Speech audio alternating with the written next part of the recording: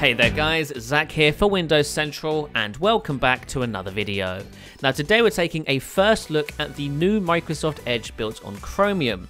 This is a project Microsoft announced back in December of last year, and essentially what this is an entire rebuild of the Edge browser using Google Chrome's codebase. So for those who don't know, Google Chrome is built on something called Chromium and uses the Blink rendering engine. And Microsoft has adopted that codebase and is building its own browser on top of that as well now. So Google Chrome uses Chromium and now Microsoft Edge uses Chromium as well. And this is what it looks like. So if you've used a web browser, it looks just like a web browser. You're going to see similarities between both Microsoft Edge and Google Chrome here, since Edge is now sharing similar features and functions from the Chromium codebase. But Microsoft is sort of taking this and making it its own. So if you're a fan of Chrome, you will be a fan of the new Microsoft Edge. It behaves more or less identical to Google Chrome. It even supports the same extensions. We'll get to that in a minute. But for now, let's take a look at the user experience and what you can expect if you're an Edge user. So this is the default new tab page. It looks pretty similar to the old Edge tab page, except it's a little bit more customizable now. So if you come up to the hamburger menu here, you can see we have a couple of options for our layout. Right now we're set to focused, which gives us the search bar and our frequently visited websites. We can scroll down to get access to the newsfeed if you want to see that. But if we come up to inspirational, we can turn on the Bing daily wallpaper. So if you're a fan of Bing's daily wallpaper, which gets updated with a new landscape and image of something every day, you can have that directly put into your new tab page every single day, which is nice. Again, you can scroll down to your newsfeed if you want to see that as well. But then there's informational, which sort of brings up the newsfeed. So you don't have to scroll to see the first few things in the newsfeed by default. And then there's also a custom option as well. So we can turn on and off different modules. So if I don't want to see image of the day, but I do want to see the newsfeed by default, I can have that like that. And hey, now it looks like the old version of Microsoft Edge, which is quite nice. We come to personalize here. We can also change what kind of topics we see on the newsfeed. So if you don't like politics or sports, whatever, you can turn those on and off at will, which is nice to see. And that's pretty much it for the new tab page. Very basic, but nice to see you can now bring in the Bing wallpaper, which previously wasn't possible in the old version of Microsoft Edge. So if we come to the sort of UI at the top here, it looks like a browser UI. There's nothing too crazy here. We have the new tab button and stuff. We have refresh. We have our unified search and address bar. But then we have our user profile picture. Now, if you're a Chrome user, you'll be familiar with this already. But for Edge users, this is quite new. You can now see your face, or your profile picture at least, in the address bar at all times, which is nice. We can manage our profile from here. We can browse as a guest, and we can add a new profile. So the new version of Microsoft Edge supports multiple profiles, just like Google Chrome does. Again, if you're a Chrome user, this is all old news to you, but to Edge users, this is pretty interesting to see. So we can add a new profile here. So this is test profile. We can add an icon for it, and we can add it. So we can now log into this profile and have our own saved passwords, our own history, our own favorites, without having to affect your default profile that is logged in with your Microsoft account.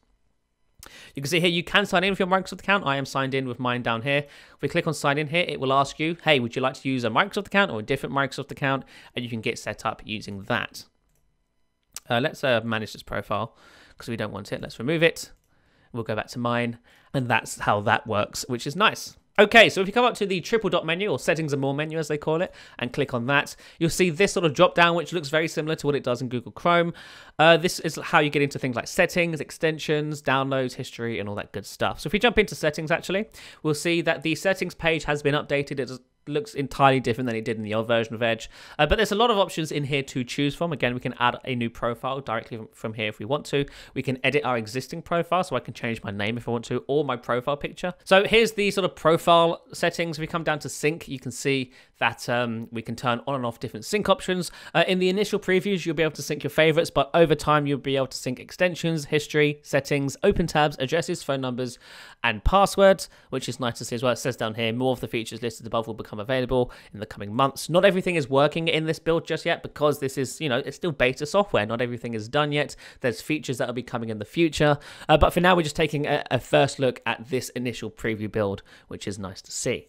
So if we come down to passwords, there's a simple password manager here. So we can offer to save passwords, sign in automatically, and we can click on these options down here to see what is saved. We can even show the password if you need to, if you've forgotten it, which I'm not going to do here.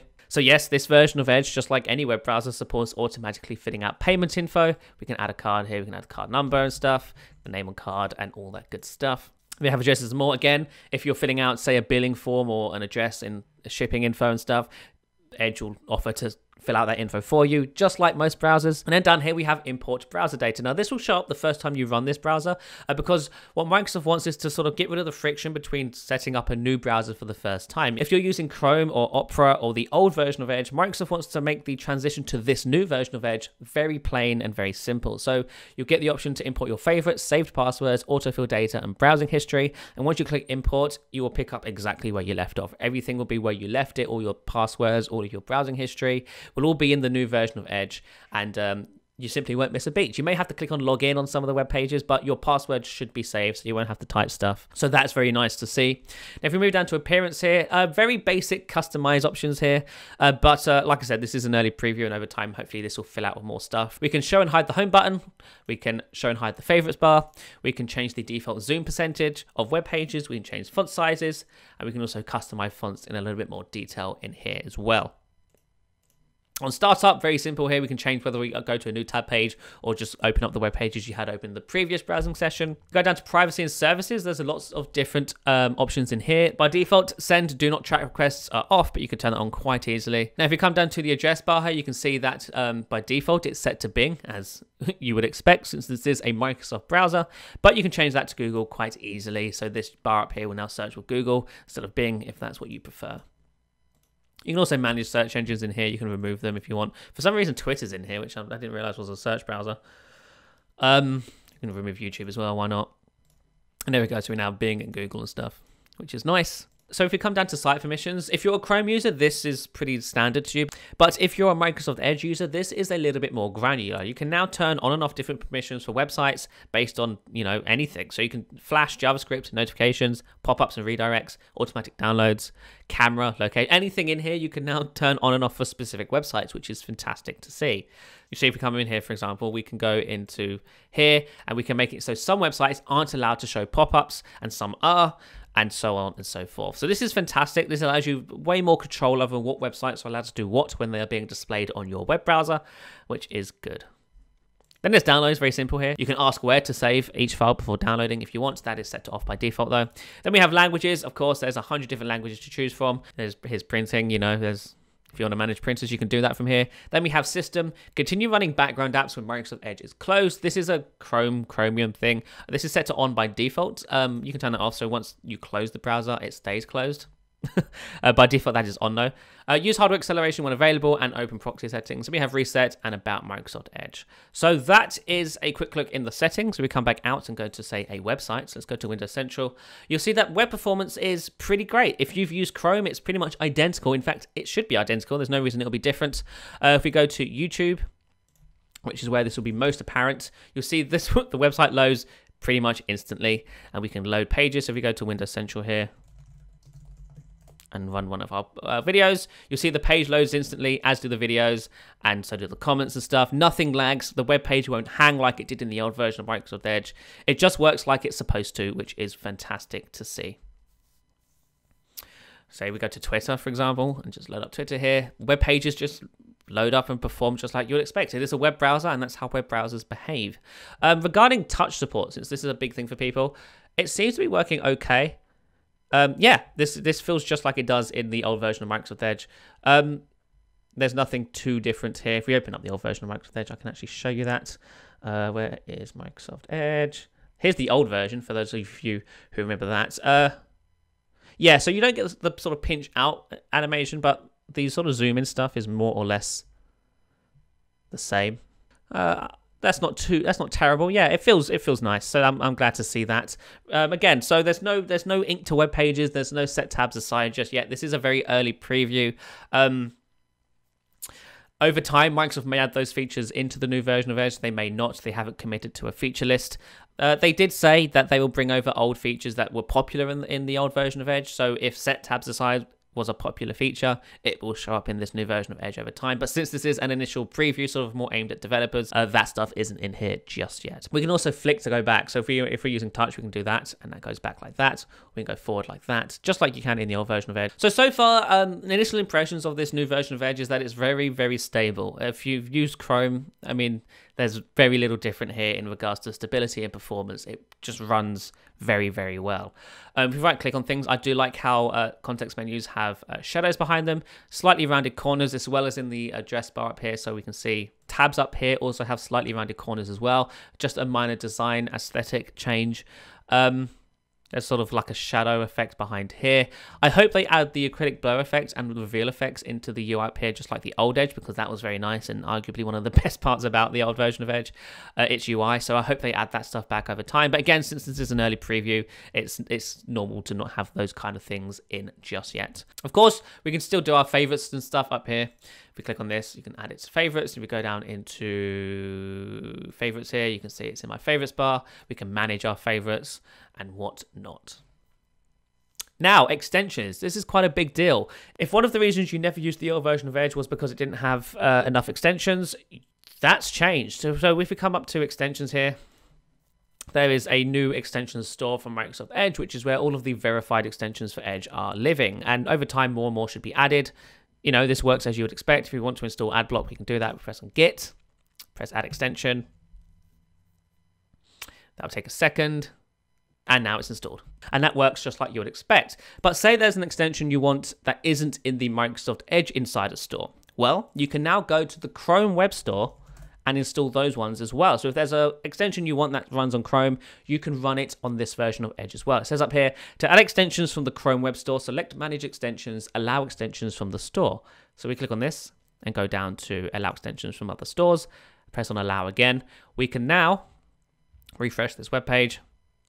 Go down to anything. We can click on anything here. So let's click on, I don't know, that one and add to Chrome, add extension, and that will now be installed in Microsoft Edge as well. So any Chrome extension now runs in Microsoft Edge with ease, and it's very good to see. So if you're somebody who has 100 different extensions in Chrome, all of which were not available in Edge, they now run in Edge, which is fantastic. So real quick, back of the book stuff here that I've just noticed whilst playing with it a little bit.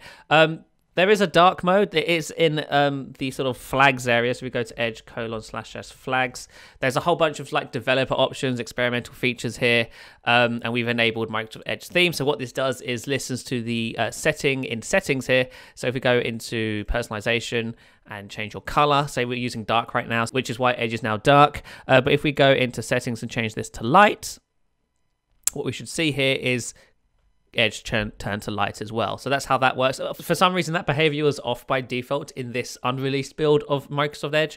In the public preview, this might be enabled by default. So anyway, yeah, all of these flags are pretty interesting. I haven't looked into all of them just yet, but if you've used Chrome, it's pretty similar to that. If you just do Chrome://flags, there's a bunch of different experimental features that are off that you can enable and test and stuff, which is nice to see. Regarding the PDF reader, it's very basic. It's basically the Chrome PDF reader. There's no inking and stuff. Like I said, a lot of that inking stuff isn't in these initial preview builds.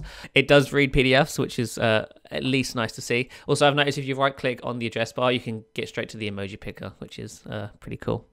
Now there's also apps thing. So you can now install web apps using Microsoft Edge. So if we go to say mobile.twitter.com, as you can see here, we are now in the mobile web app. And if we go down into apps here, we can install this app. Press install, and now this website runs as an app window, which is pretty cool to see. You can see it's in its own window here, which is pretty cool. There's some options up here that you can change and whatnot. You can uninstall it, but then if we go into Edge again and go down to apps, we can actually see our apps that have been installed in this UI. So there's plenty of web apps you can do. I think there's, hang on, pdra.rocks. Hopefully this is still a website. Yes, there's a whole bunch of different websites here. Let's see what's interesting.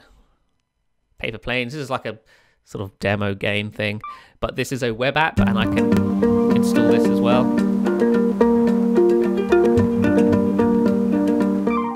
And now this runs in its own window, which is nice to see. So this is like an advancement of the PWA support Microsoft is building into Windows 10 and whatnot. It's now in Edge as well, and you can install web apps quite easily. You can change whether or not these open in their own windows or as in a tab, which is great.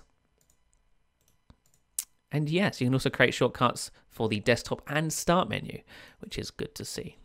So there you have it, guys. That's a very quick look at the new version of Microsoft Edge. This should be rolling out in preview form to insiders in the next couple of weeks, and will roll out officially in a version of Windows 10 at some point in the future. This is fantastic. This is a new version of Edge. It works very well. I'm excited for it. And yeah, so thanks so much for watching, and I shall see you in the next one. Bye-bye.